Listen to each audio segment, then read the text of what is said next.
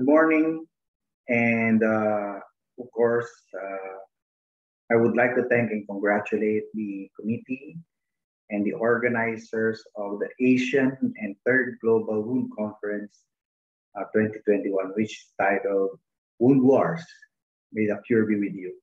And of course, I would like to give a special thanks to my dearest friend, my close friend, Dr. Harikrishna Nair, for inviting me. And of course, it's a privilege of including me in the program as a lecturer and a speaker. So the topic that was assigned to me is about pressure injuries, hospital-acquired injuries for patients who has COVID-19. And this is a very timely topic because of the current experience and current situation that we have now. So these are my common disclaimers. The contents presented in the slides, this webinar and then this Congress is mainly based on the opinions of the speaker, my best practice experience here in the Philippines, and does not necessarily reflect the opinion of any institution or any affiliations that I am with right now. They are also for scientific discussions only and not recommended for off-label recommendations. There are images of people, patients, and products that are also included in my slides, but these are for the purpose of the lecture only and doesn't breach any data privacy law that is indicated here in the country or in the Philippines. Some of the point of discussions that I will be discussing on the lecture includes, of course, is to share the current situation of patients with COVID-19 who had pressure injuries and, of course, other related injuries while they are in the hospital or while they are confined. To share and discuss the preventive and treatment options for certain type of injuries in a given situation during the hospital confinement of the patient. And to be able to discuss not only pressure injuries, but also other types of injuries that a COVID-19 patient may acquire during their hospitalization. So COVID-19 and critical care. It is a journey and it is a challenge for both the healthcare providers and of course to the patient. Due to the pandemic, number one is of course the turnaround time when it comes to attending the patients in an ICU setting or in a critical care setting. Became longer. So the quality of care is, of course, affected. And particularly to special services or to other treatment modalities and other allied healthcare services that we do provide to the patients. And the people who are at high risk of developing pressure injuries and other skin injuries is not only the patient, but also the healthcare workers as well.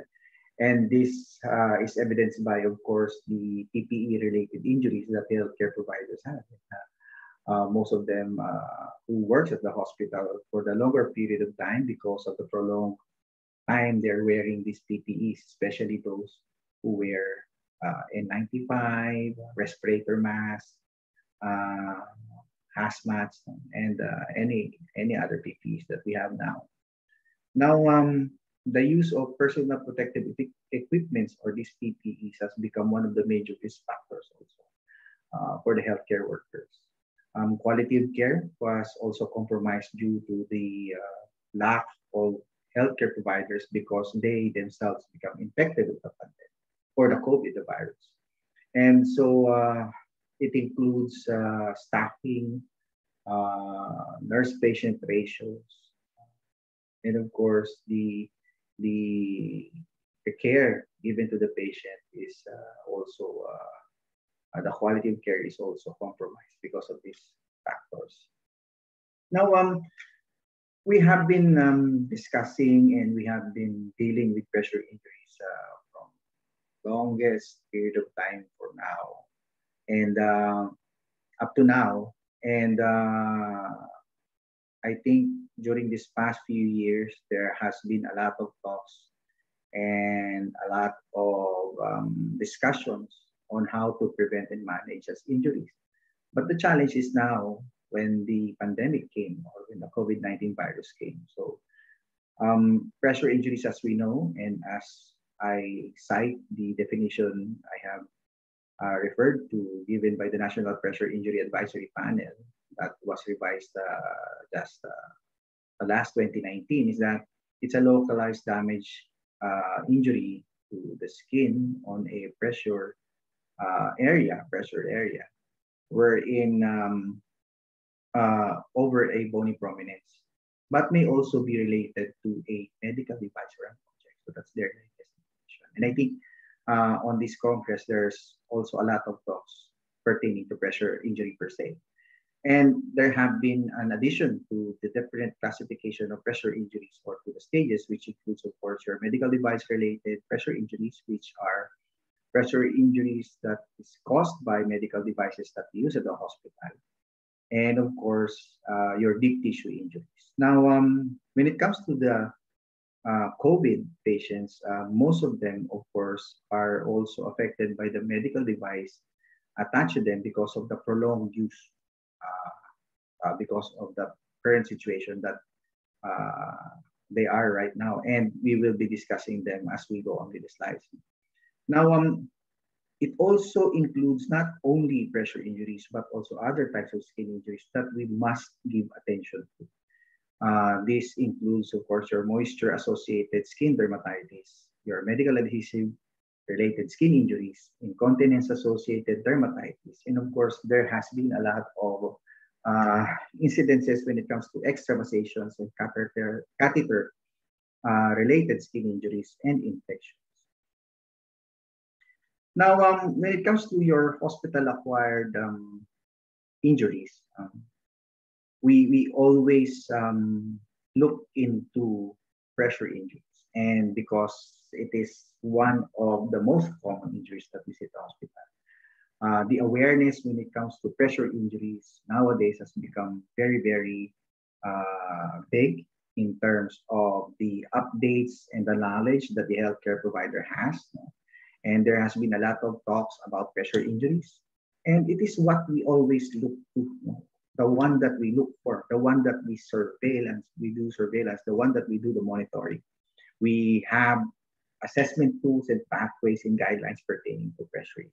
But the reality is there are also other injuries that happens to the patients, but mislabeled as pressure injuries, wherein they are not actually pressure injuries. Thus, come to a particular situation wherein we misdiagnose or we mislabeled pressure injuries as or mislabeled other types of injuries as pressure injuries. Thus, the treatment and management is also might be wrong or may not be accurate.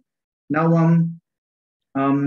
medical device related pressure injuries, IADs, or your incontinence-associated dermatitis, your medical adhesive-related skin injuries, or your MARSI are among those injuries that we must pay attention to also, not only pressure injuries. Now, your incontinence-associated dermatitis are very common to patients who have incontinence problems, and it happens to extremes of age, not only to the average age of a patient in a hospital, but patients who are elderly patients, extremes of age, of course, patients who are the younger age, the neonates and the infants, most likely would have this type of injury. And now, because of the COVID-19, there has been an increase of these incidents. Not to mention, of course, the medical adhesive-related skin injuries because of the attachments that we give to the patients, or the medical device that has adhesives that we attach to the patients, because of number one, monitoring the patient, number two, for the treatments that we give to the patient. Now, as we all know, these are the common contributory factors for a patient who may have, or a person who may have a pressure injury. It includes, of course, number one is the pressure, which is impaired mobility, impaired activity, impaired sensory perception. When it comes to tissue tolerance, we have two, which is your extrinsic factors and intrinsic factors, which includes for extrinsic, so moisture, shear, and friction. Intrinsic factors include nutrition, oxygen delivery, skin temperature, and everything. Now, if you want to prevent pressure injuries or manage pressure injuries, you just have to look into these factors to mainly prevent pressure injuries or how to treat or manage them. But how can we prevent things by avoiding these different factors or taking these factors into consideration when your patient is positioned on a prone position on a longer period time and the vitals are compromised. So it's a different thing. It's a big challenge. So when it comes to impaired mobility, of course, activity, sensory perception. For COVID patients, because of the critical condition and the present condition of the patient with unstable vital signs of the patient, repositioning as scheduled is, of course, a challenge. So there are times wherein the turning for every 2 hours or as advised by the doctors are not done because of these situations that are in hand. So because of the unstable situation or the unstable condition of the patient, there has been a challenge on the turning schedule. So we have to think of other ways on how to prevent pressure injuries or to lessen the injury that we want that might happen to the patient. Of course, other activities or related therapies and range of motion exercises are also limited. There are many contraptions attached to the patients. This pertains to the medical devices that we attach to the patients or the treatments that we give to the patients. But of course, this is for the benefit of the patient because of the present condition. When it comes to moisture, shear, and friction, of course, there is an increase in IAD incontinence, associated dermatitis incidents due to the turnaround time in attending to incontinence episodes, nurse-patient ratio, availability of nurse assistants, and other allied health professionals. Most are also infected by the virus. So during this time, the workload of nurses versus to the number of patients. So if we have 1:2 ratio for an ICU patient before in a critical care setting, now it can be 1:5 or 1:6. And because most of them, nurses, doctors, have been infected with the virus also. So we have to deal with those type of situations. Now, attending to patients when it comes to incontinence episode is also a challenge because you cannot always go to the patient with COVID. No? And again, the resources is one of the things that we have to consider. There has been a time wherein the resources of PPE has been into a scarce. No? So there's no enough PPE around. There's no PPE supplies at the hospital. So we really have to manage on how we're going to minimize the entry to the patient and of course to maximize the use of these PPEs.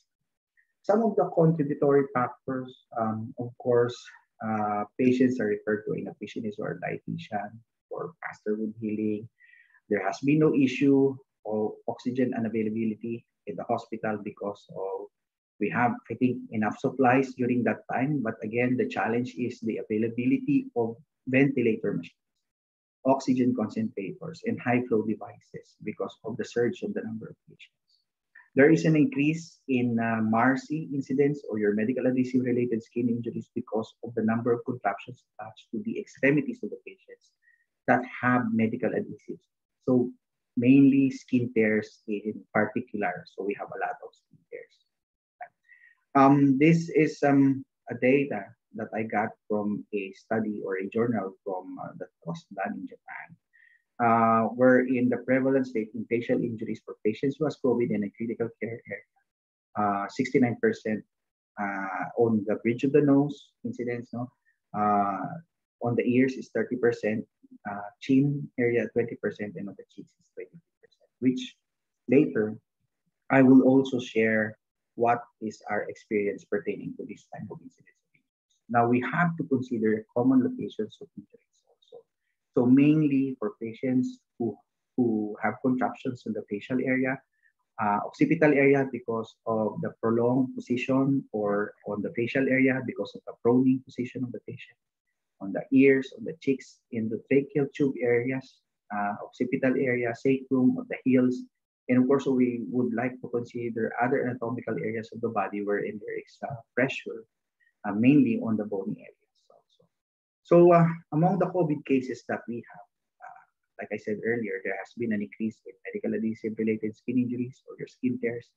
Common causes is frequent application of medical adhesive devices on the same location, and moisture are trapped in the medical adhesive devices. So prevention and treatment, of course, use skin barriers prior to application of the device. Ensure that the area is well dry, no excess moisture before the application of the transparent film or tape or any medical adhesive device. Follow as much as possible appropriate guidelines and protocols on medical adhesive use and removal. And so, for example, how long would that adhesive tape must stay on the patient? There is, of course, a manufacturer's guide on it. Among the medical device-related pressure injuries that we have seen for a patient that has COVID is, of course, due to monitoring device, cables, and attachments to the patient.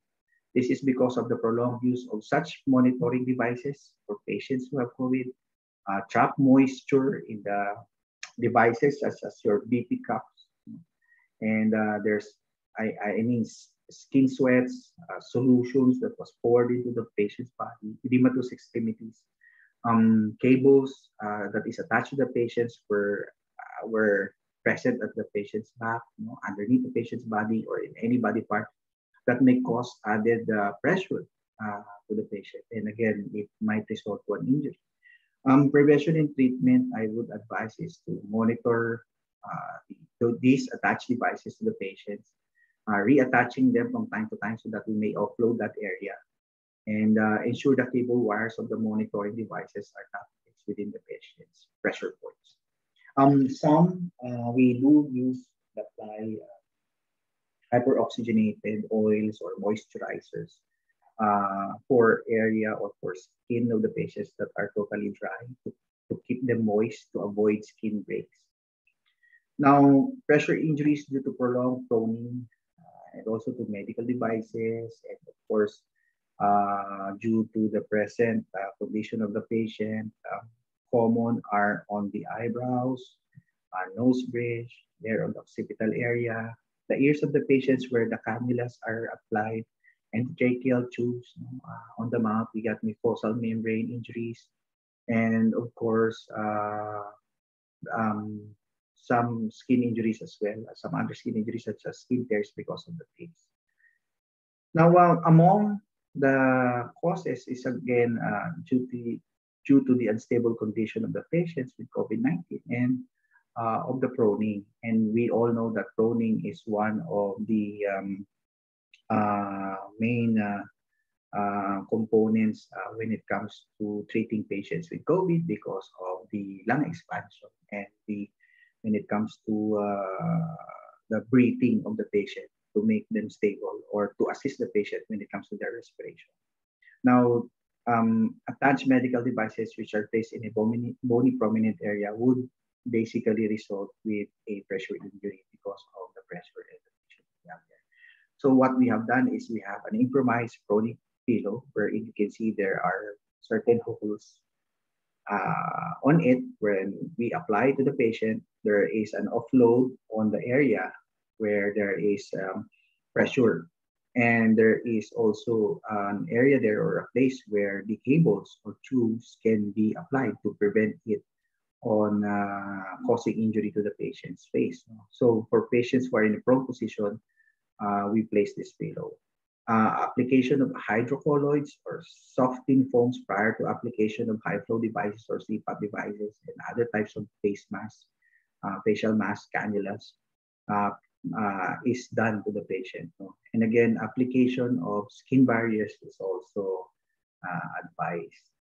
These are the common treatments, basic treatments that we give to the patients if we see this type of injuries. So for stage 1 injuries, we do apply skin cleansers, moisturizers, barriers, oils, lotions, creams, and of course, as much as possible, if the patient may tolerate turning, then we do a turning. And a good turning schedule is thus provided. For stage 2 pressure injuries, we do have hydrocolloids, skin cleansers, hydrofibers, alginates, and everything. And IAD, it's very important that you have skin barriers and cleansers. We do also apply zinc oxide cream as long as you know how to remove and properly apply these devices. For MDRPI, we make sure that proper medical device selection and application is well taught to the healthcare provider and to the caregiver of the patient. We also review our policies and guidelines pertaining to adhesive removers, adhesive tapes when it comes to the selection of what we're going to use to the patient. Now, when it comes to quality improvement measures, we make sure that we do review and create such tools to assist the healthcare providers when it comes to monitoring patients who are at high risk of developing such injuries. And we do have this current policies and guidelines, but when the COVID has struck the country, we need to revise and create new norms and to be able to adapt to what is happening to the patient and to the situation in the hospital as well. So it includes standardization of treatments and management for certain injuries, such as pressure injuries, and of course, to other types of injuries. Past training, dissemination of policies and guidelines to the hospital, to the institution, that this is what we're going to do now, this is the current situation. And during that time, we have to frequently revise and make sure that everything is in progress or everything is working. If not, then remove it and then apply a new technique. Reviewing the skills, of course, of the healthcare providers when it comes to taking care of such injuries is also a big help and a big issue. We make sure that a wound nurse is always available on these areas. But provided, again, because of the availability of PPE and again, because of the risk of also infecting themselves from COVID-19, there is a scheduled visit to the patient. Unlike before, when there's no COVID, they can visit every day or they can visit anytime they want. But during this time, we have to consider, of course, patients who are not COVID positive. So when they go to a patient with COVID, they cannot go to a patient, a regular patient. So visit to a COVID patient is scheduled visit. So this again reflects to the turnaround time on attending patients. Now, in conclusion, again, health practitioners not only focus on what is the current and common injuries for patients in the critical care areas, but also consider other skin injuries that can be a complicated problem in the future, especially for patients who have COVID. MARSI, IAD, and pressure injuries may have similarities in terms of its manifestations and appearance, but we must closely look on the distinct etiology of each to determine the correct management and treatment. Certain guidelines and protocols can be a great help, not only for health practitioners, but also to the patient, his families, because of the expected good outcome. And I think that is my last slide. These are my references. And thank you very much for your attention. Again, thank you for inviting me, Dr. Hari. And this is to show my two families right now, which is the hospital, the medical city, and of course the university where I'm teaching now. I would like to, of course, inspire these new nurses for the future because definitely we need them right now during this pandemic. Thank you very much again and hope you'll be having a great day.